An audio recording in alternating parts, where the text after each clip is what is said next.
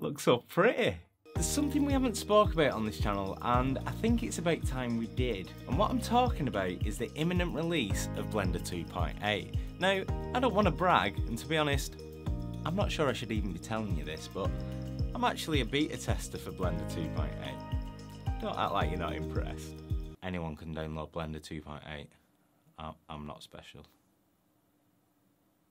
But what I want us to chat about is what I think sets Blender apart from its competition, which, for me, is the add-ons.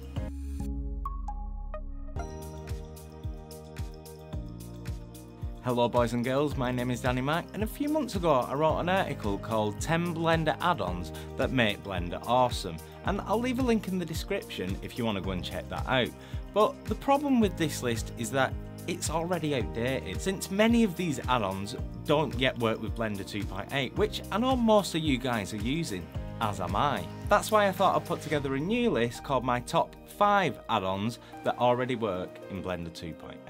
Now, one thing I want to make clear is that I've come up with a top 5 that works for my workflow. Your workflow might be slightly different, so please don't hesitate to leave your own top 5 in the comments below.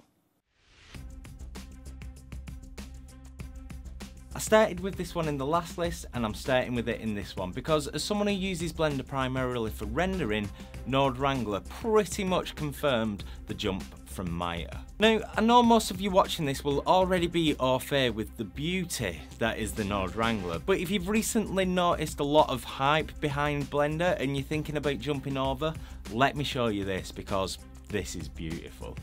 First is the feature that I see used most often, which even by itself is a wonderful idea, and it's the emission viewer. At any point during an IPR render, you can check the RGB output of a single node by simply Ctrl-Shift clicking on it. If you've ever spent any amount of time rendering, you'll know how insanely useful this feature alone is, but we've barely even scratched the surface with this add-on. If you press Ctrl and drag the right mouse button, you can connect two nodes without even touching them. If you press Alt and drag the right mouse button, you can mix two nodes. If you're lazy, you can press Alt-S to cycle through the connections. But to connect it more precisely in the first place, Ctrl-Shift-Drag has your back. By the way, Alt-S will also switch your inputs in a situation like this. Of course, there's a bunch of different blend modes in here, and mix might not be the one you want. If you hold alternate the add sign, it changes to add, subtract changes to subtract, or multiply, divide, you get the idea. Alternatively, just use up and down to scroll through them.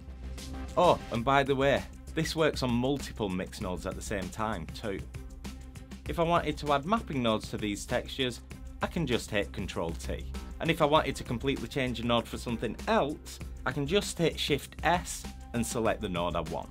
Look, we haven't even addressed half of the features of this add-on, and I've still got 4 more to get through, and I didn't really intend for this to be a tutorial. So what I'll do is, I'll drop a link to the features page in the description, which explains every single feature that this add-on has, and just go and fill your boots, man. It's awesome, check it out, I love it. It's such a great add-on. As someone who uses ZBrush extensively, in fact I use it more than I use Blender, Gorby, also known as GoZ for Blender, is an absolute must for me. In fact, I refused to incorporate Blender 2.8 into my workflow until this became available. What Gorby will do is transfer all of your models and textures between Blender and ZBrush with one button click, which is obviously incredibly useful and saves an enormous amount of time.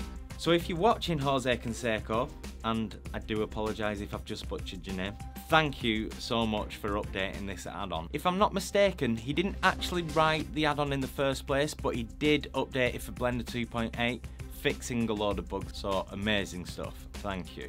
Now, he has got his own Gumroad page if you want to go and check that out and maybe support him. He's got a bunch of add-ons here available for Blender 2.8, and I particularly like the look of this hair add-on. I haven't actually had a chance to use it yet, otherwise maybe it would have made this list. But it's definitely something I'm keen to get my hands on in the future because it does look pretty cool. So yeah, go and have a look at that.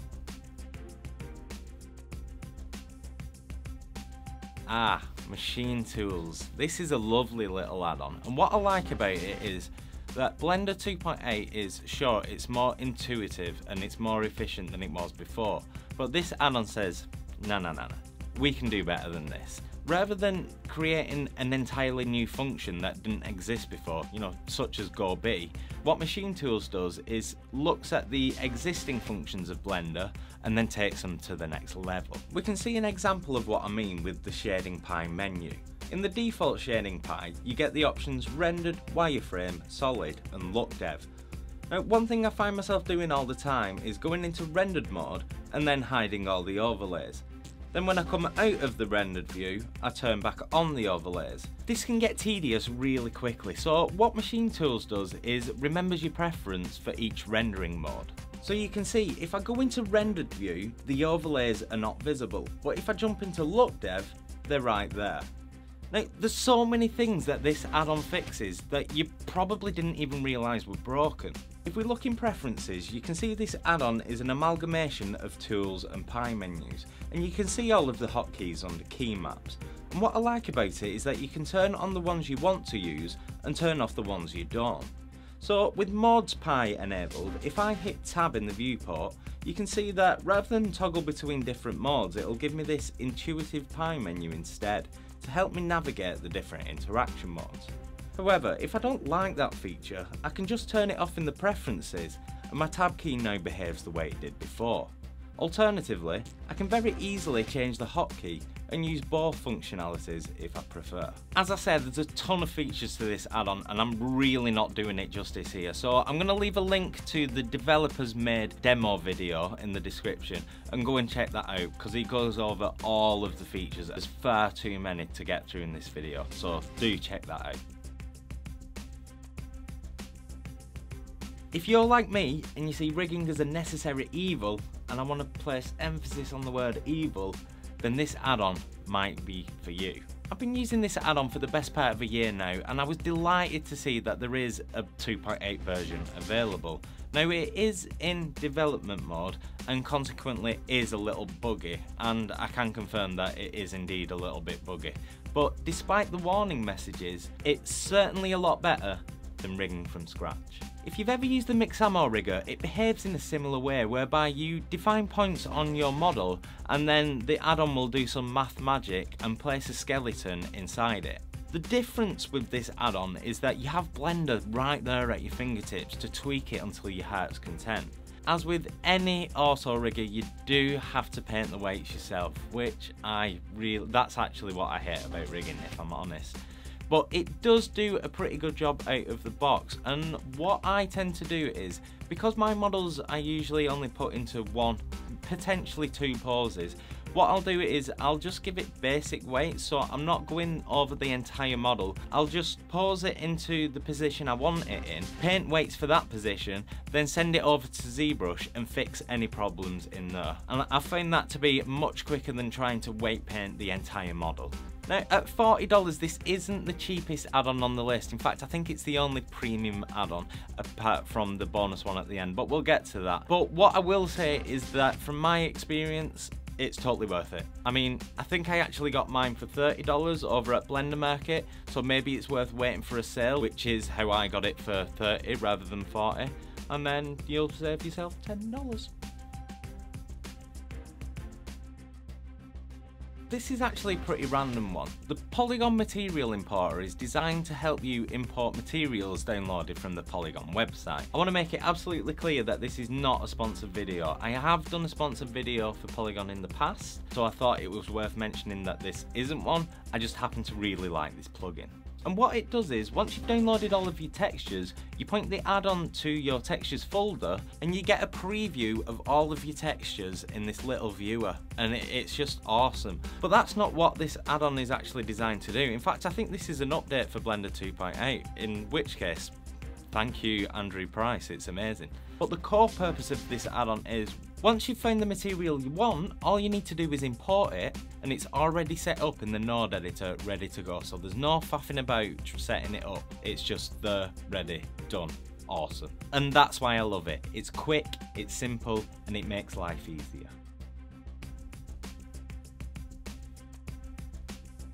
And as I say, I do have one bonus add-on, which is in fact my own add-on, the iDesigner, which is now available for Blender 2.8. And I'd just like to quickly thank fellow YouTuber J&Am for his help with this add-on. Basically, I asked him how much it would cost for him to help me update the add-on, and he just offered his help for free. So he's clearly a really nice guy. And as I say, he's got his own YouTube channel, which I found really helpful for the more technical side of what we do, but it does have quite an eclectic mix of videos, so definitely worth checking out.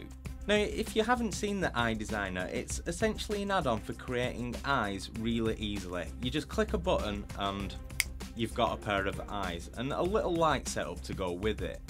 The eyes will work in either cycles or Eevee, and you get all these options to tweak the look of your eye.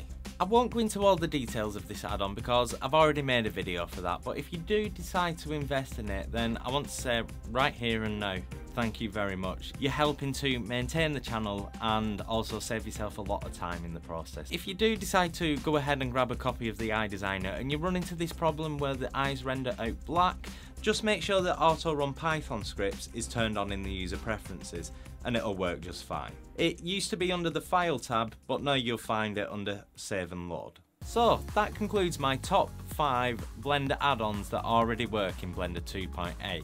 Now obviously this isn't an exhaustive list. If you do want a much longer list, then go check out this thread at blenderartist.org because they're updating it every day with more and more add-ons that are becoming available for Blender 2.8, and it's a really great resource. So again, I'll drop a link in the description and let me know how you get on.